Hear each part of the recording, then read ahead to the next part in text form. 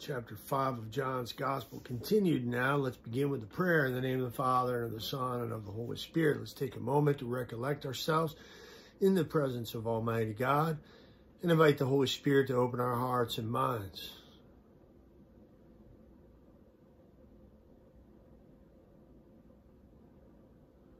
Hail Mary, full of grace, the Lord is with thee. Blessed art thou among women, and blessed is the fruit of thy womb, Jesus. Holy Mary, Mother of God, pray for us sinners, now and at the hour of our death. Amen. Our Lady, seat of wisdom, pray for us. St. John, pray for us. St. Jerome, pray for us. In the name of the Father, and of the Son, and of the Holy Spirit. All right, so we're talking about how the Son can do nothing of his own accord. How do we properly understand that enigmatic statement of our Lord? We got to spend a little time on this. Whatever the Father does, the Son does in like manner. So here's what Aquinas argues. He says that this can't possibly refer to his human nature when he says this. How can it refer to his human nature? Because it's kind of like a collective. Everything the Father, the Son can do nothing of his own accord, but only what he sees the Father doing. For whatever he does, that the Son does likewise. Whatever the Father does, the Son does likewise. Well, that includes an awful lot, folks. That includes the creation of the cosmos. All right, the Father created the cosmos. All right. Long before our Lord's human nature was involved, came on the scene, okay, before he assumed a human nature, God, the Father, created the cosmos. That was one of the works of the Father. So in saying for whatever he does, whatever the Father does, that the Son does likewise, that there's this synergy, the two of them working in concert with one another, always and at all times, from all eternity. This can only be a reference to his divine nature, not his human nature, which hadn't come into existence yet. Okay, that's Aquinas' point here, that now our Lord is directly arguing for his divine nature, from the standpoint of his divine nature, because that's what they're challenging. They see, and rightly so, that in stating that my Father is working still and I am working, they hear these things that he's saying. They hear him make that claim. And they see this as blasphemy, because he has called God his Father and therefore is making himself equal with God. So that's what's at stake in chapter 5, is his divinity, his divine nature. So our Lord is arguing now from that standpoint. So set aside his human nature for a second here, and we're going to concentrate in the rest of this chapter here, in this chapter, on his divine nature, his divine essence. All right, now, Chrysostom makes a different argument. You know, there's a number of different arguments or ways you can interpret or think about this. I like Chrysostom's whole point. Whatever he does, that the Son does likewise. So the Son can only do what he sees the Father doing. Whatever the Father does, the Son does likewise. That's because our Lord is entirely obedient. Okay? And our Lord only does, we hear in John 8:29, what is pleasing to the Father. I only do what is pleasing to the Father. I always do what is pleasing to him. All he does is what is pleasing to the Father. He's entirely obedient. There is no imperfection or disobedience or sin in our Lord. So total unanimity of will, because they have one will.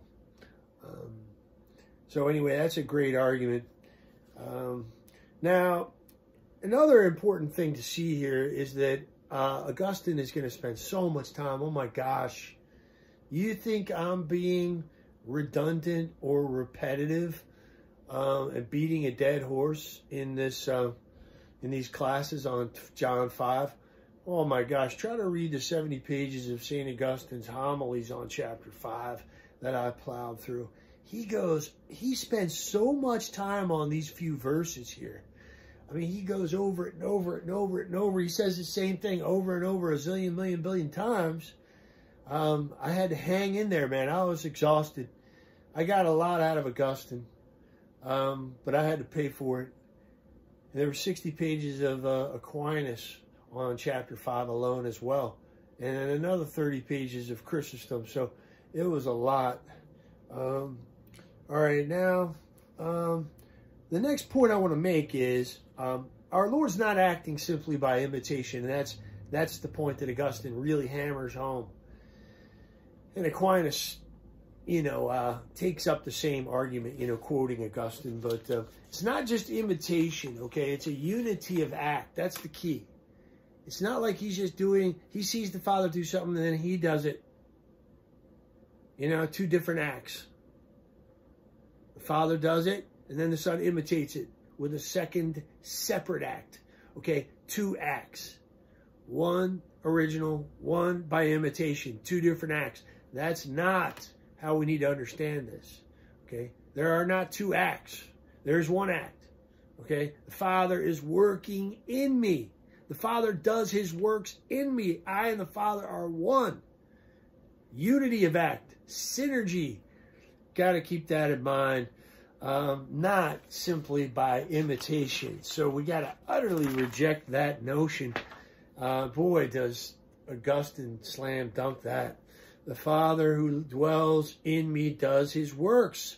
Our Lord's going to say in John 14:10. Okay? Unified in substance, power, and will. So there's a tendency to want to see here in John's gospel a certain master, student, apprentice, student, master, student, or master apprentice kind of paradigm. That's a little sketchy. That's a little, given what we're saying, I would caution anybody from thinking that way, using that paradigm to interpret our Lord's relationship with his Father as kind of this Jewish theme or motif in the scriptures of the Son and the Father, And the Father teaches his Son a trade, like our Lord in the workshop. You always see paintings of our Lord being taught the carpentry trade by Joseph. And so Joseph makes a cut in the wood or fashions something and pounds a nail in or something like that. And then he gives a board to Jesus and he lets him pound nails or saw some boards or make something. So he's standing there dutifully watching his Father do something. And then the Father says, all right, now you try. And then he does it. Okay? Careful with that whole Father-Son or master-apprentice paradigm. That can confuse us. That's an earthly model. An earthly model in time and space. A temporal thing.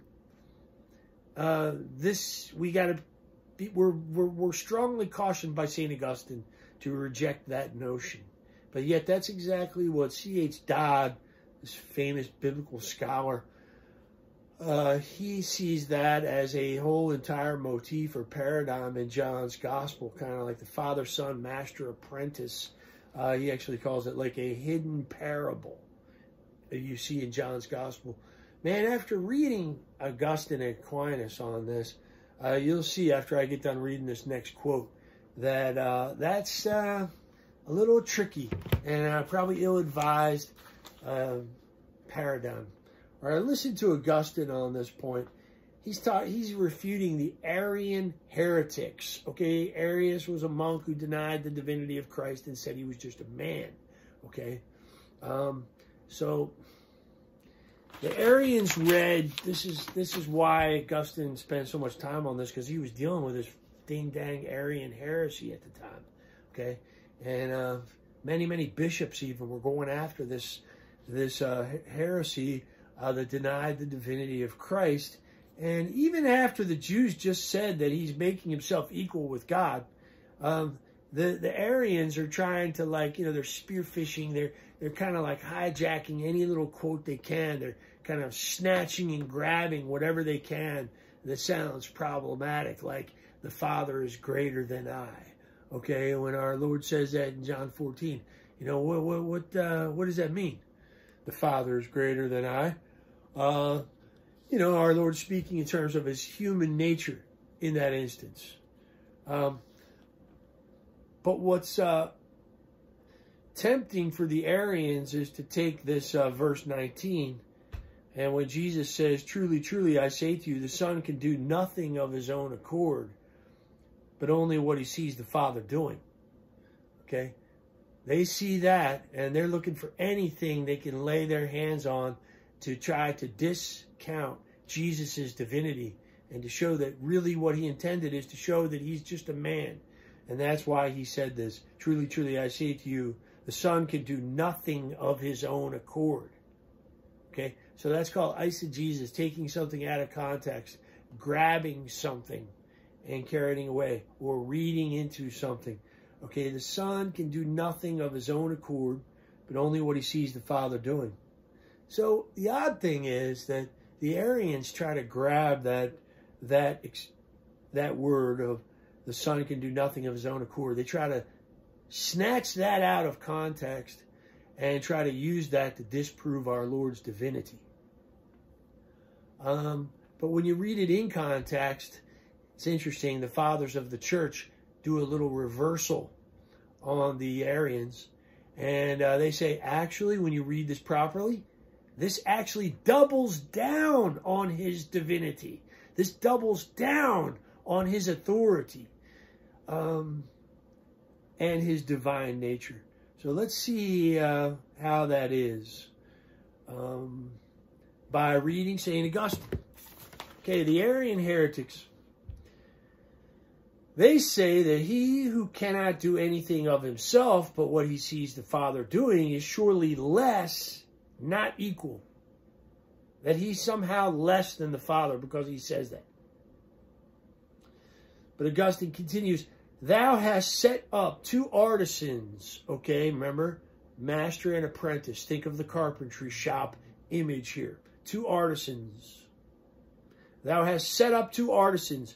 So referring to the Arians and saying that's how you're conceiving of this whole thing. That Jesus was just a man and he was imitating the Father's works. That's all. He saw the Father do things and he made an imitation of it through his human nature alone. All right. So thou hast set up two artisans, as it were, the Father and the Son, just like master and learner, like an artisan, like as artisan fathers are wont to teach their sons their craft, like Joseph and Jesus. Suppose then the Father as an artisan doing certain works, and the Son as the learner, who cannot of himself do anything but what he seeth the Father doing.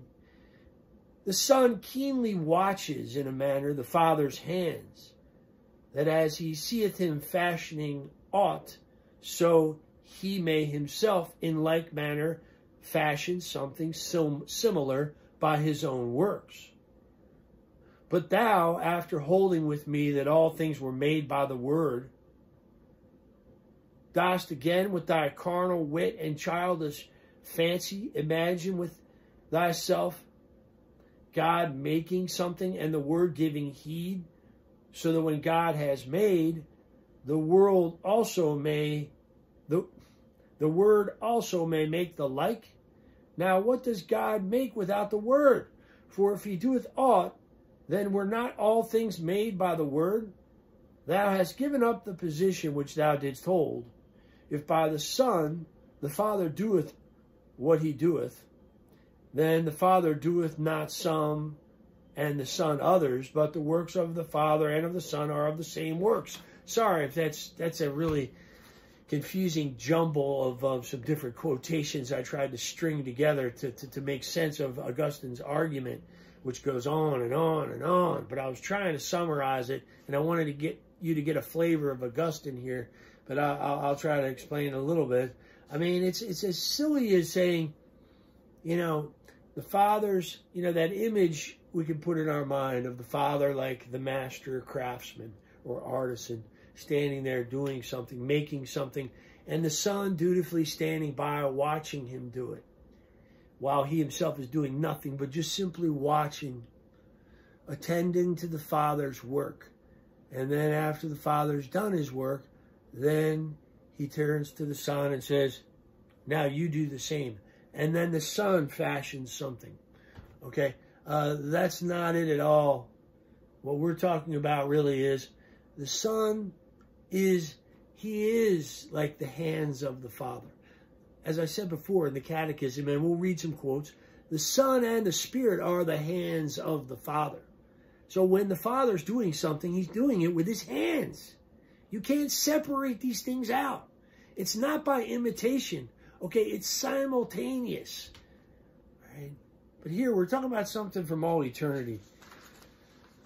The two hands of the Father. Let's think about that, and let's look at a couple of catechism paragraphs that say that very thing. So I think that's a helpful way to understand this and make this distinction. Paragraph 292, the Old Testament suggests, and the New Covenant reveals the creative action of the Son and the Spirit.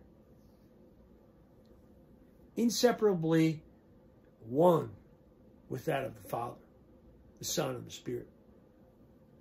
Inseparably one with that of the Father. The Old Testament even suggests this.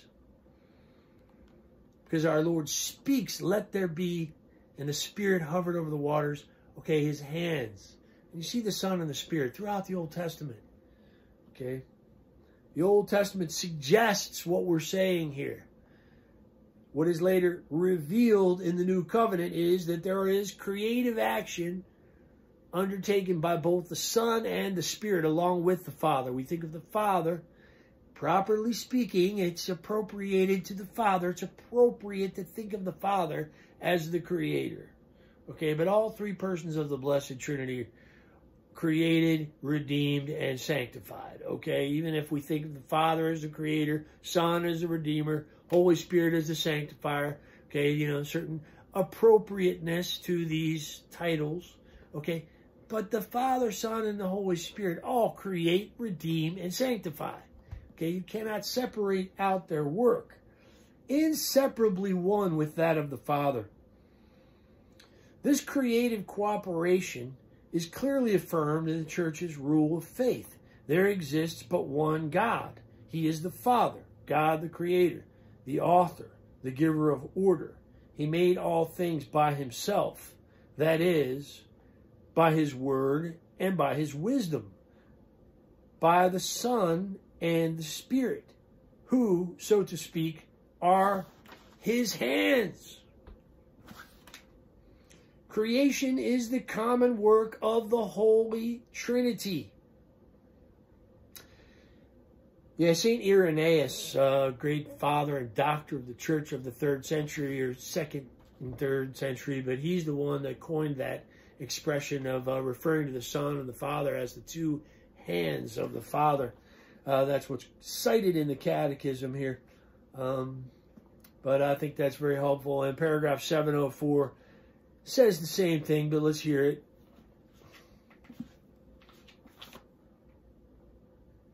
God fashioned man with his own hands, that is, the Son and the Holy Spirit, and impressed his own form on the flesh he had fashioned in such a way that even what was visible might bear the divine form. Okay, so God fashioned us with his own hands. Got down on his hands and knees, and with his hands he fashioned us of the clay of the ground. Okay, so, all right, so I want to look at one scripture passage from good old Isaiah here, 51:5. This is one of my favorite ones that refers to the two arms in this case. My deliverance draws near speedily. My salvation has gone forth, and my arms will rule the peoples. The coastlands wait for me. And the hands and the arms. The Lord has bared his holy arm.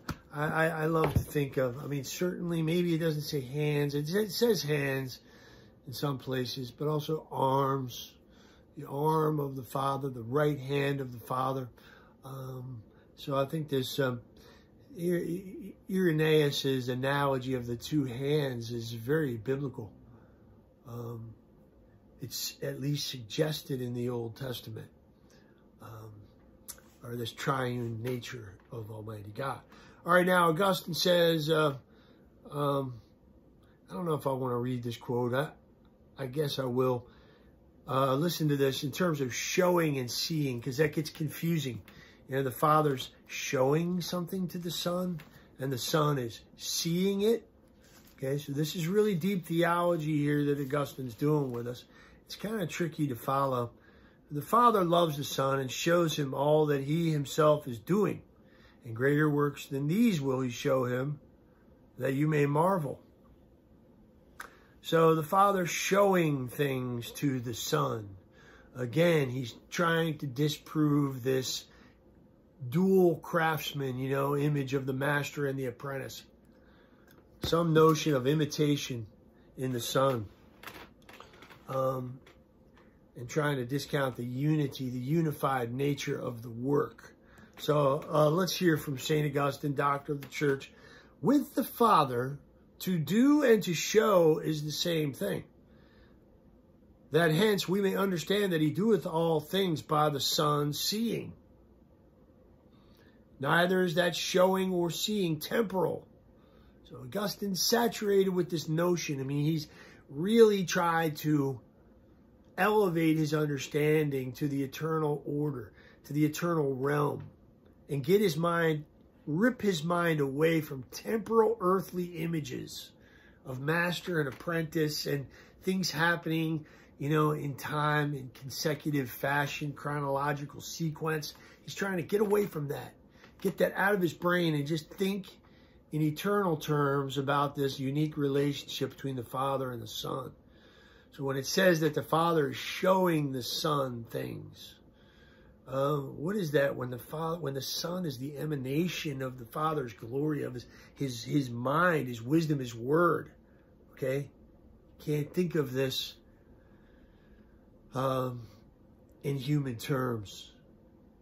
That hence we may understand that he doeth all things by the Son seeing.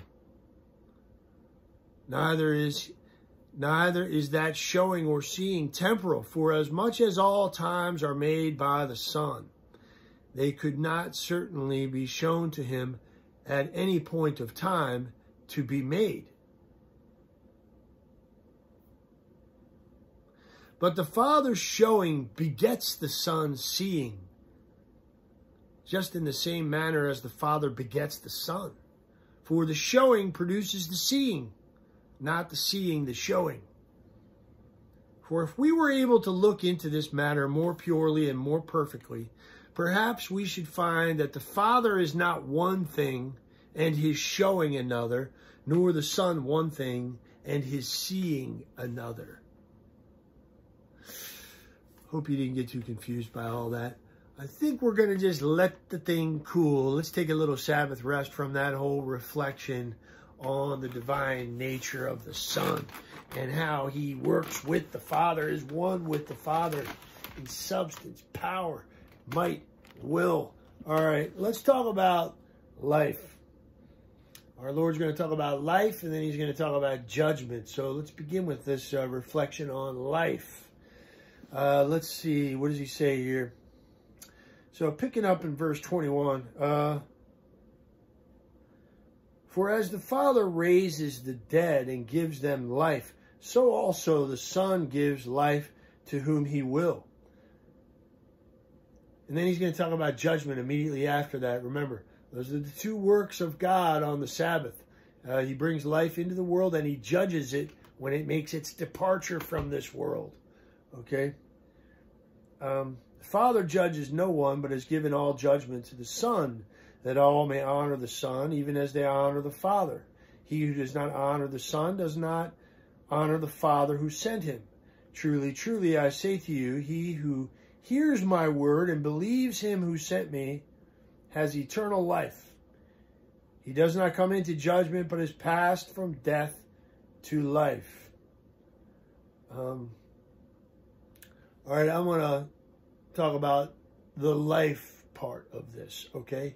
This movement from death to life. When our Lord says the hour is coming, truly, truly, in verse 25, the hour is coming and now is when the dead will hear the voice of the Son of God, and those who hear will live. For as the Father has life in himself, so he has granted the Son also to have life in himself. This hour, the hour is coming and now is. We need to spend some time with that one. Let's talk about this now is business. Okay, the hour is coming and now is when the dead are going to be raised. All right, basically is what he's saying. Those who are dead are going to be raised now and at a future time.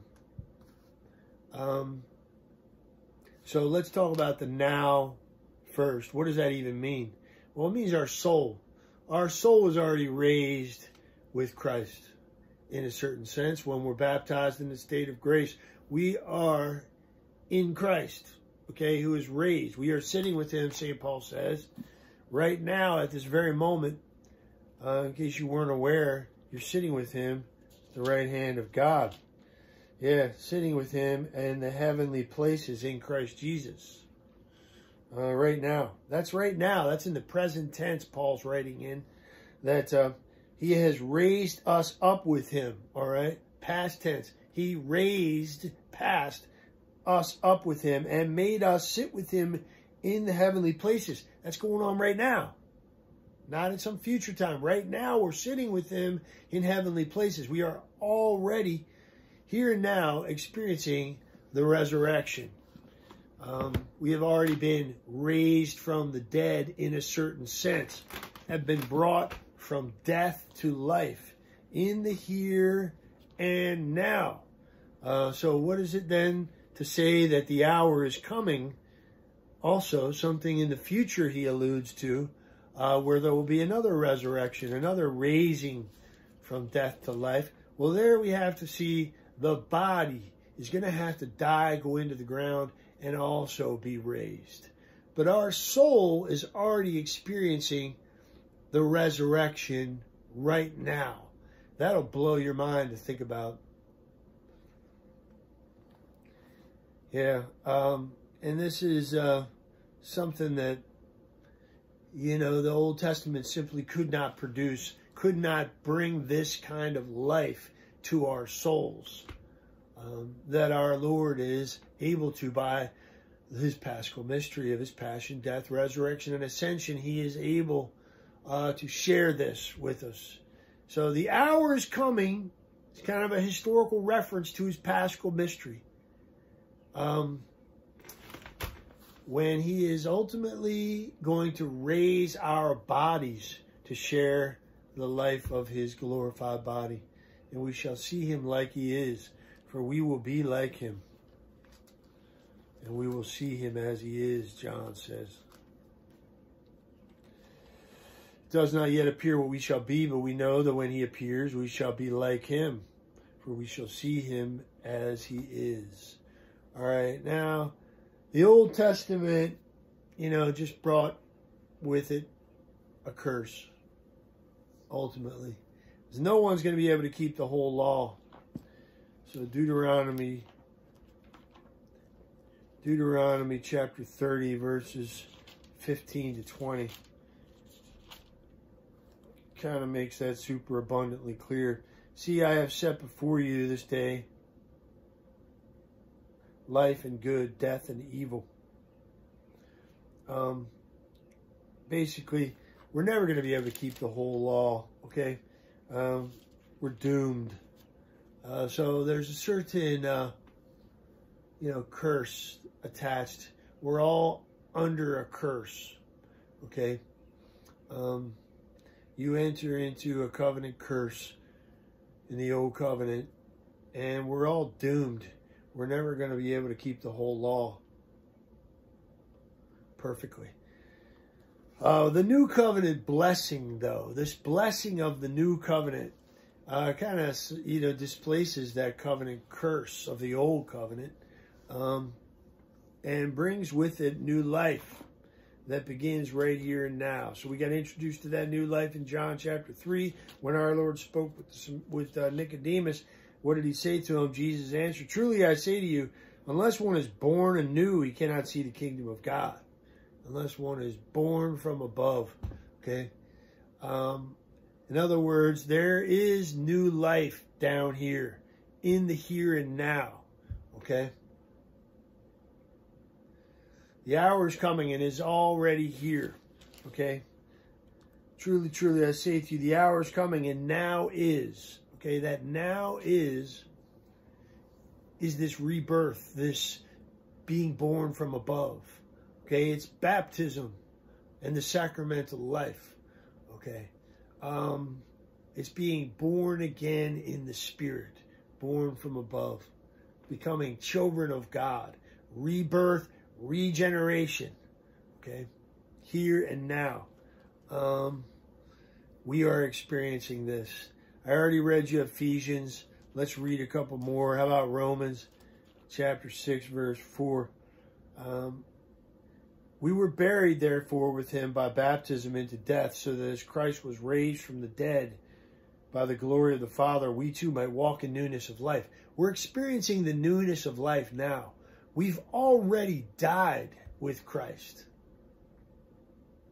and have already been raised with him. So you also must consider yourselves dead to sin and alive to God in Christ Jesus. Let's skip to Colossians 2, 9 to 14.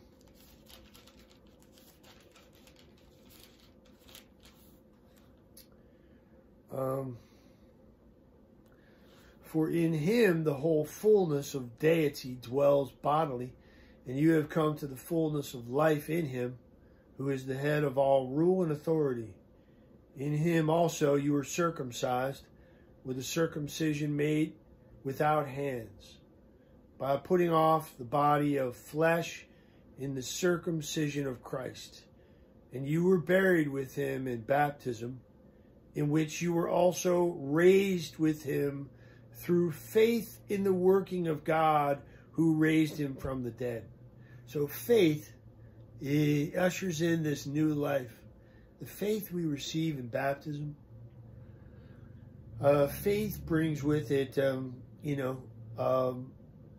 participation in the resurrection of Christ, that we can actually say something so radical as this. St. Paul says, you were also raised with him.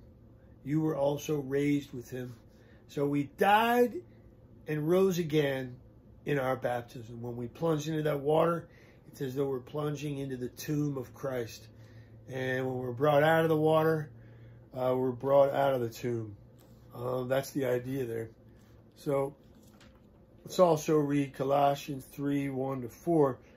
If then you have been raised with Christ. So he begins with that presupposition. If then you have been raised with Christ, seek the things that are above, where Christ is seated at the right hand of God. Set your minds on things that are above, not on things that are on earth. For you have died, and your life is hid with Christ in God. When Christ, who is our life, appears, then you also will appear with him in glory. So we're already raised and sitting with him in heavenly places. Pretty cool, huh? Awesome to contemplate. This is also taught by the Catechism of the Catholic Church, paragraph 1002. Christ will raise us up on the last day. Yes, okay. The hour is coming, okay. Our Lord will raise us up in the future. The hour is coming on the last day. But it is also true that in a certain way we have already risen with Christ. For by virtue of the Holy Spirit, Christian life is already now on earth a participation in the death and resurrection of Christ. You're already risen from the dead. All right, so then what about this future resurrection? Well, before we get off that, I want to read a quote from Augustine. For we have risen in this resurrection, if we have rightly believed, and we ourselves who have already risen are looking for another resurrection in the end, moreover, both now we are risen to eternal, both now are we risen to eternal life, if we perseveringly continue in the same faith, and then too we shall rise to eternal life, when we shall be made equal with the angels. So there's a twofold resurrection, a twofold participation in the resurrection that our Lord is alluding to when he says the hour is coming and now is. We're already, it's an already and not yet. Already and not yet. All right, so we're already participating in it, but yes, our bodies must die and then be raised again. So there is a future resurrection, participation in the resurrection. Now, so let's talk about that then part, the body. Okay, so we are participating now in our soul, but one day our body will also experience the power of the resurrection. Even if right now we got to take Advil twice a day and Celebrex and whatever else. All right. Let's hear about that resurrection of the body a little bit by looking some more at St. Paul here, Romans 8:11. If the spirit of him who raised Jesus from the dead dwells in you, he who raised Christ Jesus from the dead will give life to your mortal bodies also. That's what our Lord means when he says the hour is coming. A future participation in the resurrection. That will be our bodies, our mortal flesh, St. Paul says.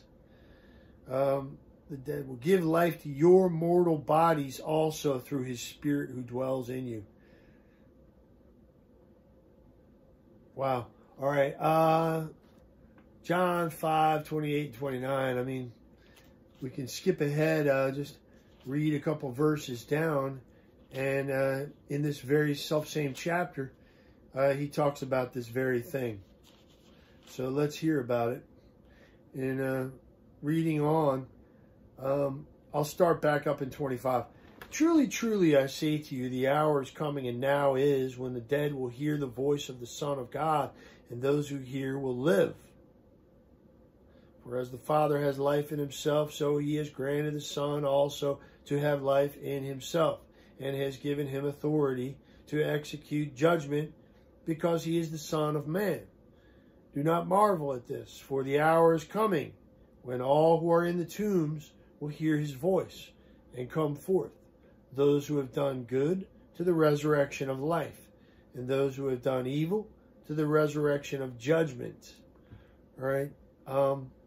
So here clearly when he says those who are in the tombs, all who are in the tombs, now he's talking about bodily death. Our mortal bodies are still going to have to die.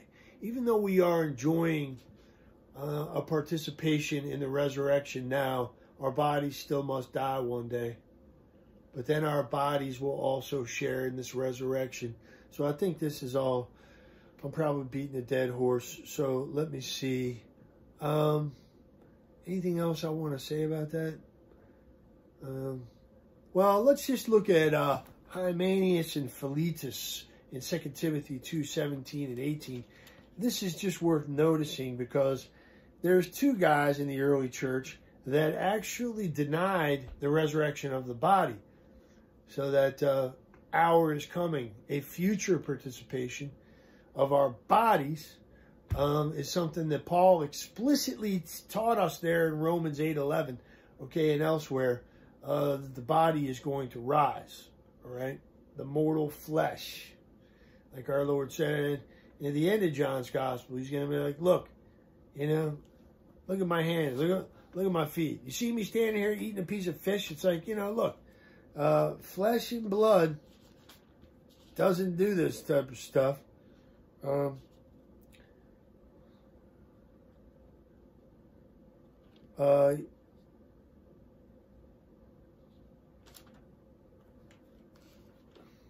Sorry, the end of Luke's gospel, he says, handle me and see.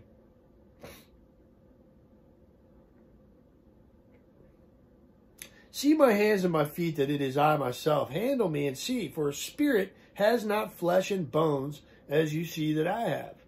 Okay?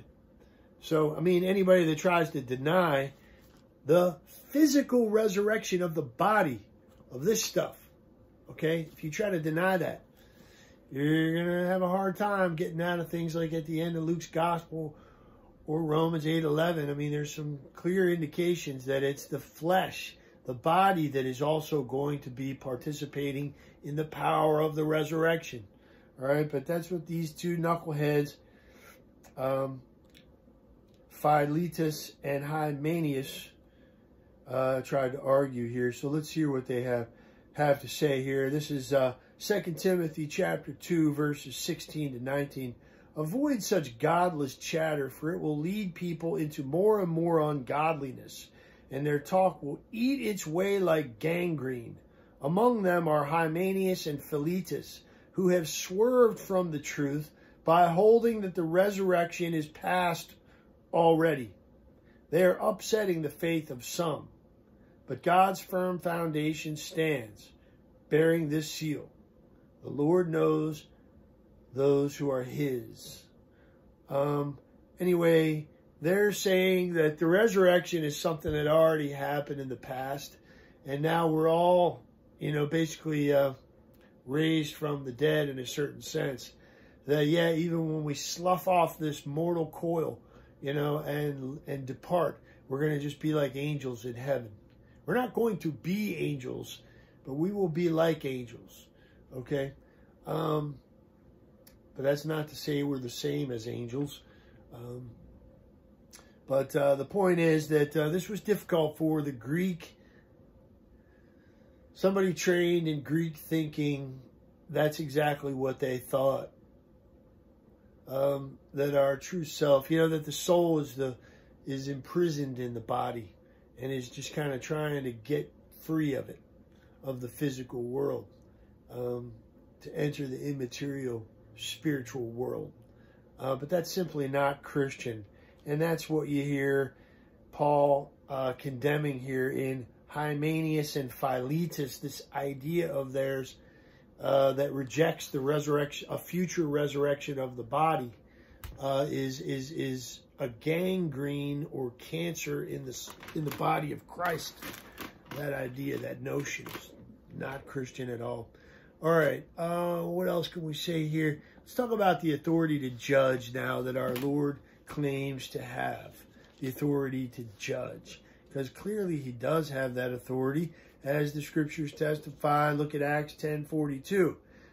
St. Peter says that he commanded us to preach to the people and to testify that he is the one ordained by God to be judge of the living and the dead. So our Lord is the judge. St. Paul's going to say the same thing to the men in the Areopagus in Athens. He's going to say, look, the times of ignorance God overlooked. But now he commands all men everywhere to repent, because he has fixed a day on which he will judge the world in righteousness by a man whom he has appointed. And of this he has given assurance to all men by raising him from the dead. Okay? So our Lord, Peter and Paul in the Acts of the Apostles both testify in their preaching, has been appointed to judge the living and the dead. It's a task assigned to him by the Father. 2 Corinthians 5:10.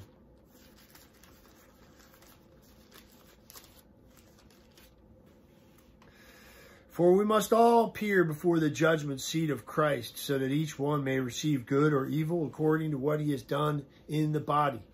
Okay?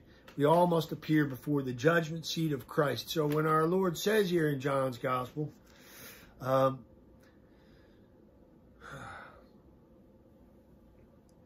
Father has given him authority to execute judgment because he is the Son of Man. Okay? The Father judges no one, but has given all judgment to the Son. He's given all judgment to the Son and given him authority to execute judgment because he is the Son of Man. So why does it say here that the Father judges no one in verse 22? The Father judges no one. It doesn't make a lot of sense when you read chapter 8, verse 16 of John's Gospel. It seems pretty explicit here that, yet even if I do judge, my judgment is true.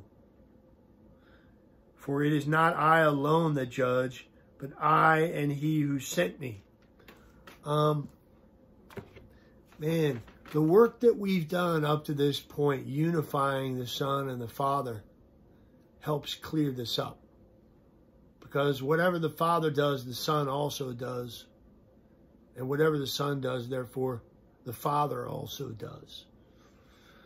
So if our Lord is judging, how can he judge when he is of a unified substance, will, and power as the Father?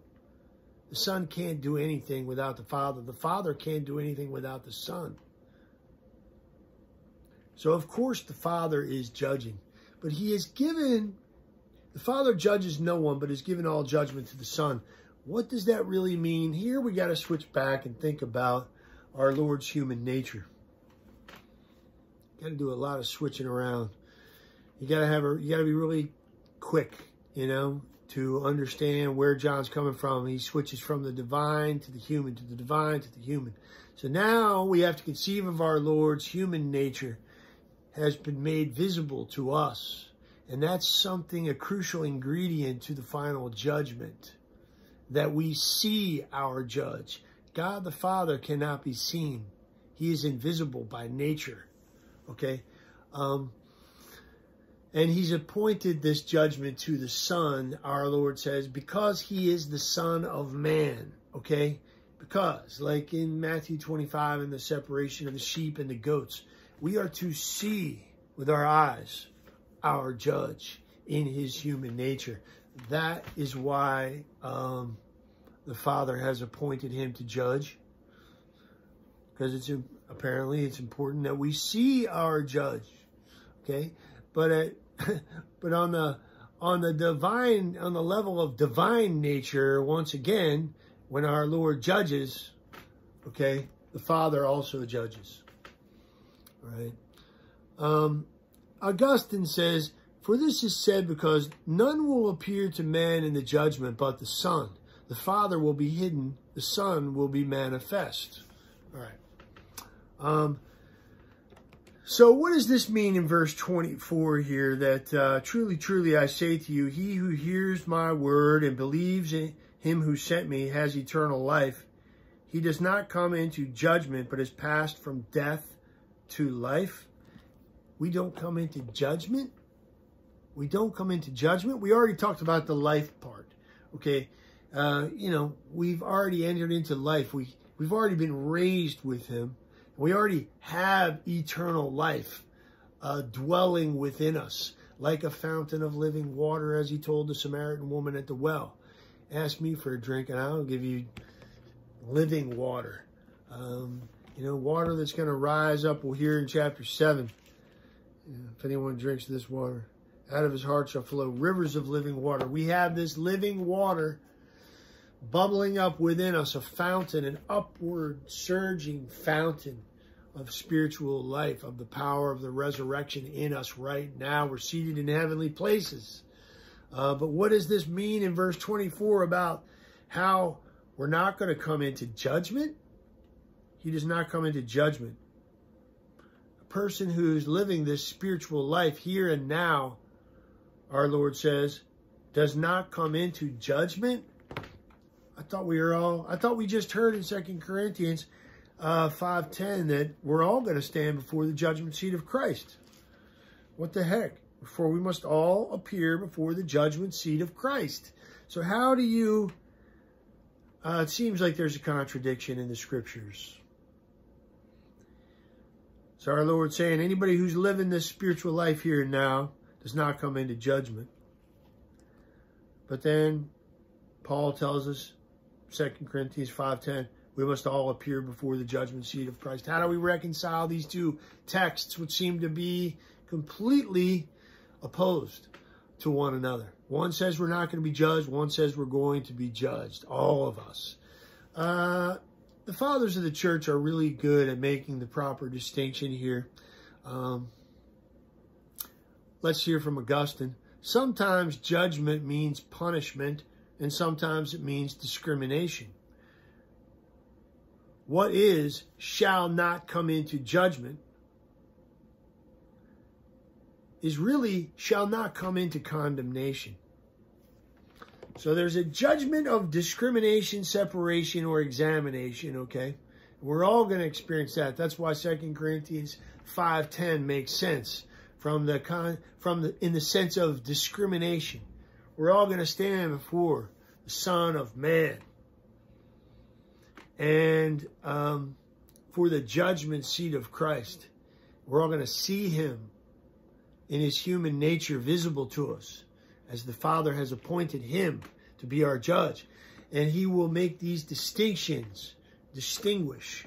Okay, so we're all going to experience that judgment, Augustine says, of discrimination, separation, or examination.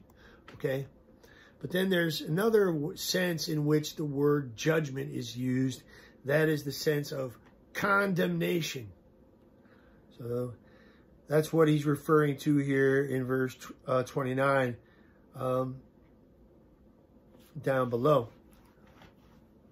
The hour is coming when all who are in the tombs will hear his voice and come forth, those who have done good to the resurrection of life, and those who have done evil to the resurrection of judgment.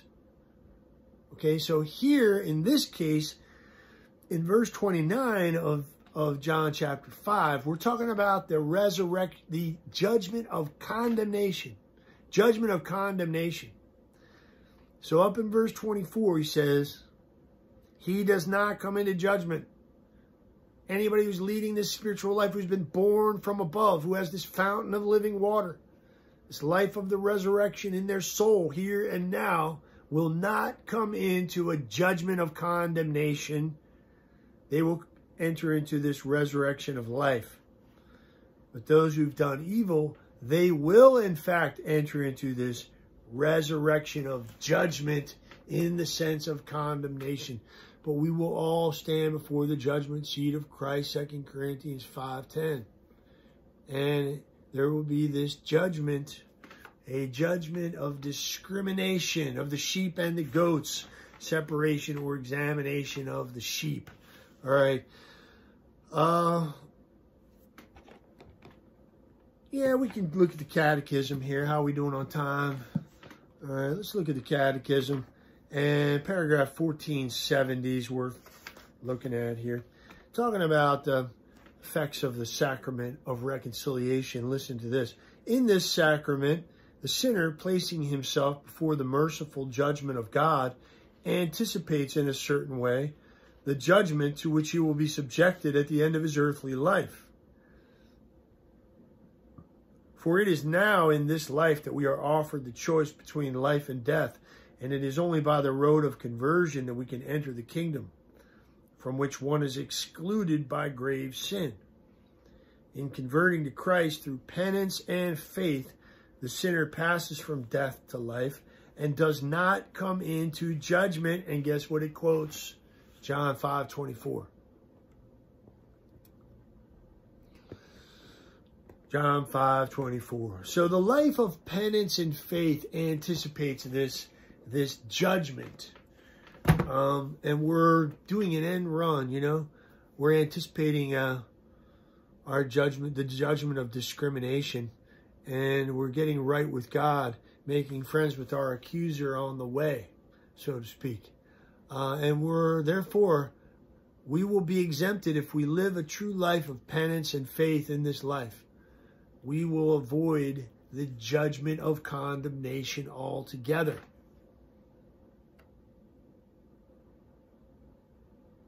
He does not come into judgment. And instead will receive the resurrection of life. And those who refuse this path of penance and faith, they will enter into the resurrection of judgment.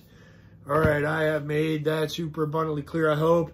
Got like 5 minutes left. I don't know. Let's do a couple quick things here. When he says greater works than these I will do, what is he really referring to? Well, we're kind of alluding to chapter 11 and the raising of Lazarus from the dead here. So that's really what we see when our Lord says that. For the Father loves the Son, up in verse 26. I can't read, verse 20. For the Father loves the Son and shows him all that he himself is doing, and greater works than these will he show him, that you may marvel. For as the Father raises the dead and gives life, and gives them life, so also the Son gives life to whom he will. So greater works than these, so that you may marvel, will be shown unto you. What is that really a reference to? The raising of Lazarus coming down range in chapter 11, all right? Now, the dead will hear the voice of the Son of God. Yeah, the voice of God is a powerful thing to reflect upon. You know, we can look back at Daniel. Let's go back, honestly, and look at Psalm 29 and just reflect with me. I mean, 7 times it says here about the voice of the Lord. These descriptions of the voice of the Lord in Psalm 29 are so powerful to think about. The voice of the Lord. When you consider Psalm 29 in the context of John chapter 5 here, when our Lord says, you know, the hour is coming.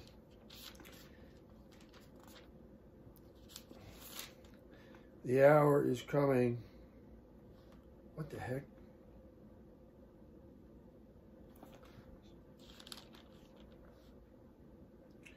The hour is coming, and now is, when the dead will hear the voice of the Son of God. And those who hear will live. The hour is coming when the dead will hear the voice of the Son of God. Let's think about the majesty of that voice by reading Psalm 29. Ascribe to the Lord, O heavenly beings, ascribe to the Lord glory and strength. Ascribe to the Lord the glory of his name. Worship the Lord in holy array. The voice of the Lord is upon the waters. The God of glory thunders. The Lord upon many waters. The voice of the Lord is powerful. The voice of the Lord is full of majesty. The voice of the Lord breaks the cedars. The Lord breaks the cedars of Lebanon. He makes Lebanon to skip like a calf and Syrian like a young wild ox. The voice of the Lord flashes forth flames of fire. The voice of the Lord shakes the wilderness. The Lord shakes the wilderness of Kadesh. The voice of the Lord makes the oaks to whirl and strips the forest bare. In his temple all cry, glory. The Lord sits enthroned over the flood. The Lord sits enthroned as king forever. May the Lord give strength to his people. May the Lord bless his people with peace. Oh my goodness, the voice of the Lord. The hour is coming, and now is, when the dead will hear the voice of the Son of God. Gosh, like many trumpets, like many waters. When John hears his voice at the beginning of Revelation, what does he say? So he says in verse 10, chapter 1, verse 10 of the book of Revelation, I was in the Spirit on the Lord's day, and I heard behind me a loud voice like a trumpet. Then I turned to see the voice that was speaking to me. And in the midst of he sees the lampstands and one like a son of man standing in the midst of the lampstands. And he falls at his feet as though dead. So the risen Lord appears to him. But his voice is like a trumpet blast. I heard behind me a loud voice like a trumpet. So anyway, the voice of the Lord. I think we'll read, we're almost done here. Catechism paragraph 1000. Talking about resurrection here. The Eucharist is interesting to think about in the context of everything we've been saying. We're already participating in the resurrection, but not yet.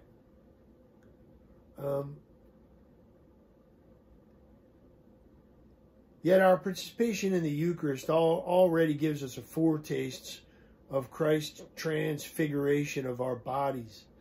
Just as bread that comes from the earth after God's blessing has been invoked upon it is no longer ordinary bread, but Eucharist, formed of two things, the one earthly and the other heavenly, so to our bodies, which partake of the Eucharist, are no longer corruptible, but possess the hope of resurrection. I tell you, man, I hold up the Eucharistic species for a long time in the Mass. If you come to Mass, any of my Masses, you'll see I like to do that because I'm standing there holding something from heaven, something otherworldly. I'm holding up for everyone to look at. I mean, just remember Close Encounters of the Third Kind or whatever, you know, that movie, when that spaceship came down. They were all mesmerized, and it was an amazing thing. You know, we see with our naked eyes the accidents of bread and wine. But with the eyes of faith, what we should see is something entirely otherworldly. Can't see it unless you've been born again, born from above. We still have one more class we're going to have to do on John chapter 5, okay? So until then, God bless you.